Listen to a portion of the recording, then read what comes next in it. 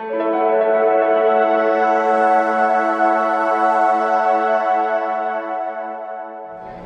this is Liz Coyne with Light Reading, and I'm here at Mobile World Congress with Andrew Parker from the GSMA. Andrew, thanks for joining me today. Thank you very much. So we're in the Innovation City here at Mobile World Congress. I wondered if you could tell me a little bit about what that is. Right. The Innovation City is a diverse place to experience the latest in technology.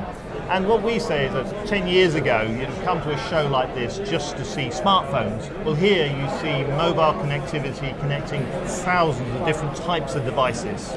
Speaking of devices, I mean, also not just devices, we're sitting in a connected bus station, correct? Exactly. It's about immersive technology, and technology nowadays is coming into smart cities, smart homes, and this is a smart city application. Basically, it's a smart bus shelter that tells you when the bus is coming and entertains you while you're waiting for the bus.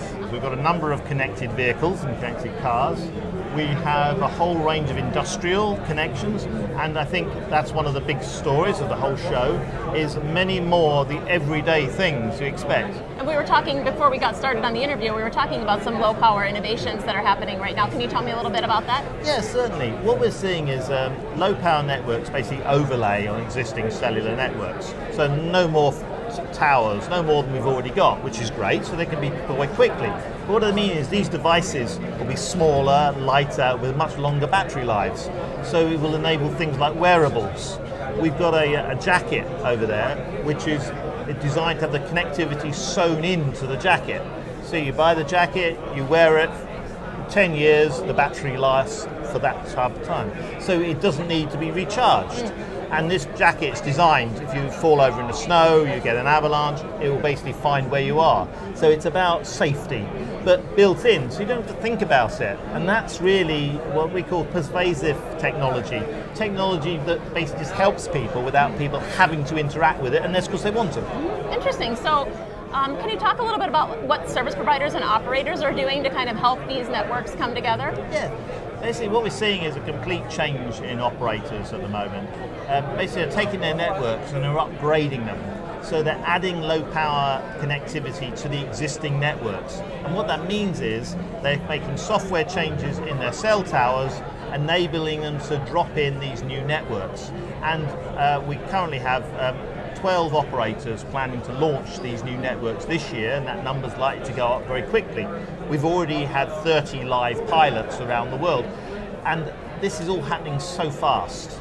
And I think what it'll mean is this year, when the networks are deployed, those products will be out by the end of the year and en masse next year. Okay. So let's go take a tour and you can show me the sites. Yes, that'd be brilliant. Thank you.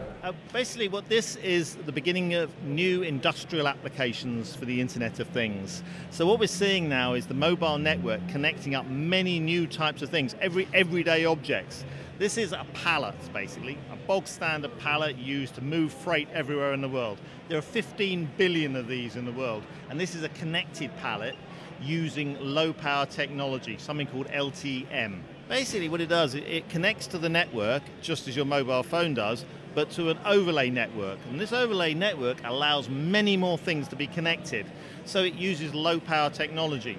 And what this does is it tells you where the pallet is, who it belongs to, basic information like that. So it means you never lose another load again, with obvious benefits.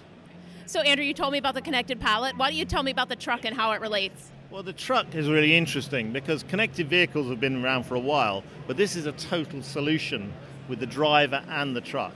So effectively, the driver here can wear a smart jacket. That smart jacket will show you what the driver's feeling in terms of he's tired, how many miles has he driven. So it saves him filling out loads of paperwork, so leading to a safer drive.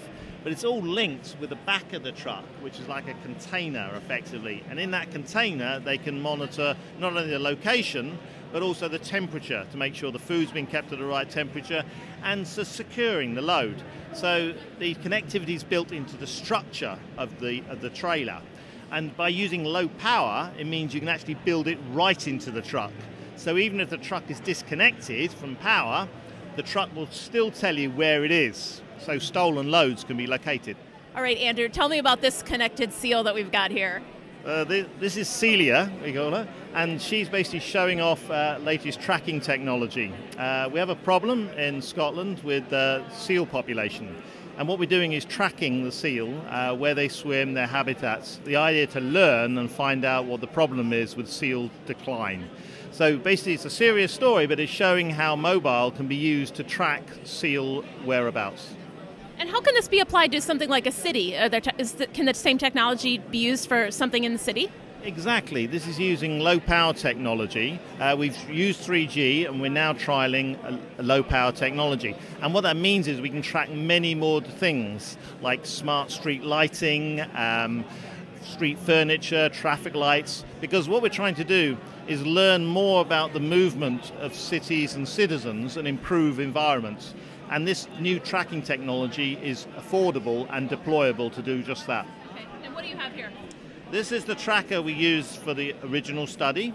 It's a 5-year project. In the first 2 years we used this 3G module, and now we're using, or plan to use, this module, which is a low power module using NB-IoT, one of the new licensed low power technologies.